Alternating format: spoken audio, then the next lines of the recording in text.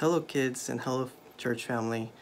For my children's story to provide for all of you today is a little something. I want to make something different. So before I want to start with my story, if you all have a sheet of paper and a marker or a pencil, or you can use your calculator too, because it's really crucial that I might blow your mind. So for today's story, back then when I was in grade school, around grade 2 or grade 3, one of my favorite subjects was math, and math is it has its way with numbers, and my teacher was very helpful and supportive, and usually I end up helping my other classmates and friends who have trouble with math, because sometimes math wasn't their strong subject, and for me English was not my strong subject until I got better and better later on.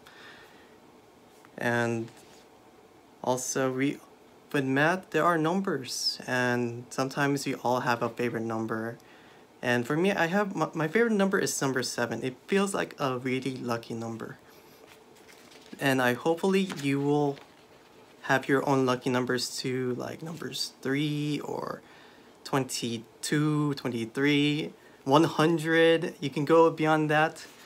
But I will try to make sure and challenge you that we can have the same lucky number if we can plan this thing right.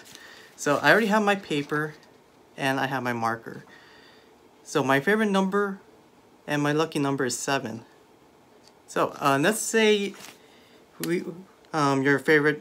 your lucky number is 5. So I wrote down 5. So 5.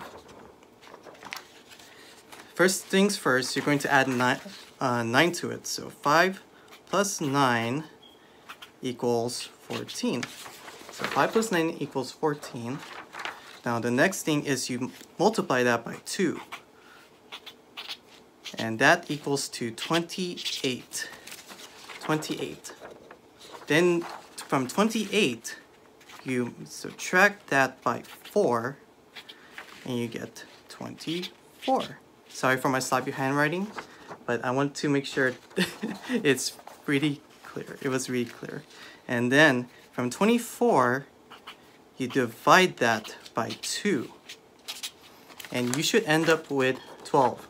But this is based on the number 5. If you have your own numbers, just copy the steps from plus 9, and then with that same number, you multiply that by 2, subtract by 4, then divide by 2. Then you should end up with some different number, unless your favorite number is 5. Then you should end up with 12. Now here is the thing that will blow your mind. 12.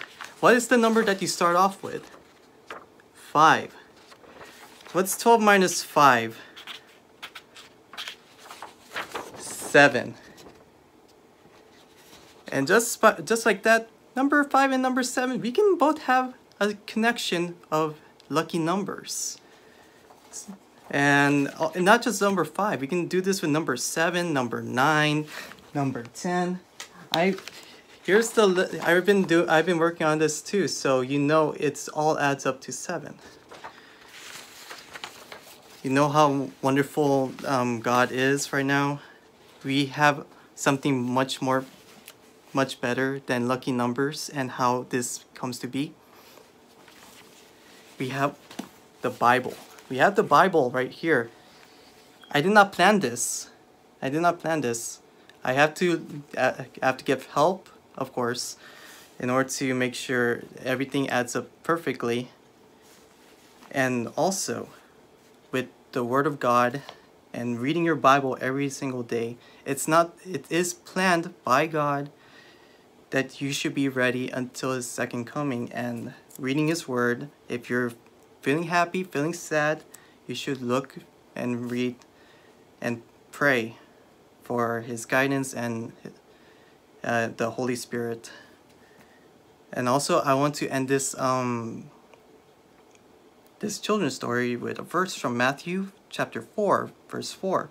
And it says, Jesus answered, "It is written, Man shall not live on bread alone, but on every word that comes from the mouth of God. I'll repeat again. Jesus answered, "It is written, man shall not live on bread alone, but on every word that comes from the mouth of God." How amazing the word that is on this book.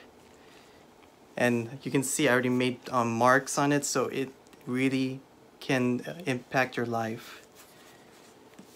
So even though you can read chapter by chapter, day by day, or you can do your Sabbath school lessons, it helps out a lot. Let's bow our heads and say a prayer. Lord, Heavenly Father, thank you for brightening our lives, watching us every single day, watching these kids, watching their families, and Lord, thank you for always blessing us with good things and blessing us with a bright future ahead of us, Lord. And thank you for being our God. In Jesus' name, amen.